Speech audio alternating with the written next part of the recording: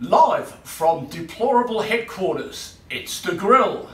If you like this video, be sure to subscribe on the bottom right at any time.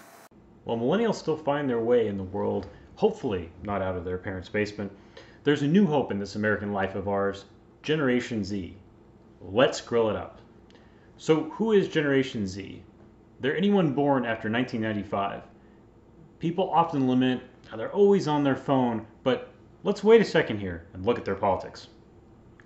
From Forbes magazine, a UK study at the Guild did a survey of almost 2,000 adults and found that on issues like marijuana legalization, transgender issues, and even tattoos, 59% of Gen Z respondents described their views as conservative or moderate.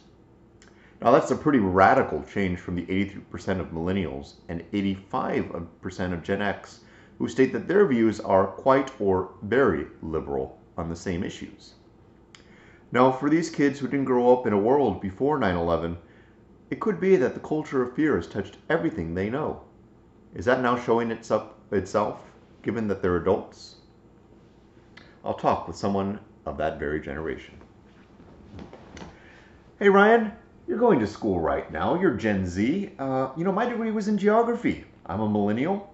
What are you studying? Something like that? Oh, actually nothing.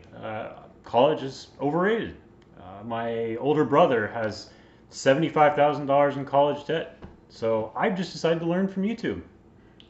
Okay. Really? Well, do you like working in groups? I'm trying to understand how it is that your brain works.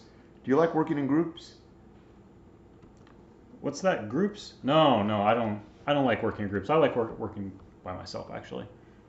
By yourself? Okay. Just trust myself more.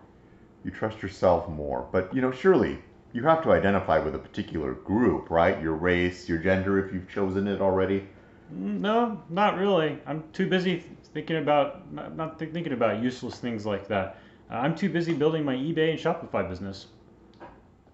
Well, it's something that you're doing is okay. So you're not going to college. You're building a business online. You don't care about race, gender, or identity stuff. Mm-hmm. Well, what do you care about? Yourself? That and a few friends.